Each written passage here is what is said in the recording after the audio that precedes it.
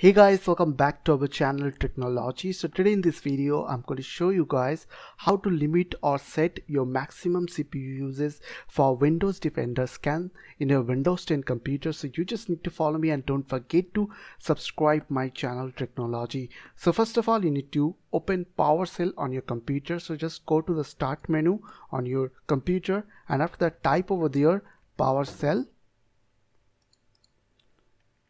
So type over there PowerShell, and after that right click on Windows PowerShell and click on Run as Administrator. So after open PowerShell on your computer, you have to copy paste this command from my video description. So I will give you this command on my video description. So the first command is to check your current maximum CPU uses for Windows Defender Scan.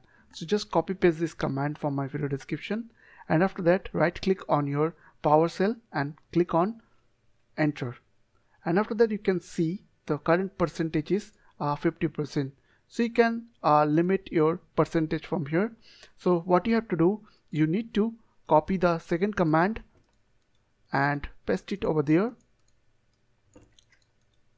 and after that space, click on space button, and after that you have to put your percentage. You can set 5 to 100, so I will set here 30%, and after that click on enter.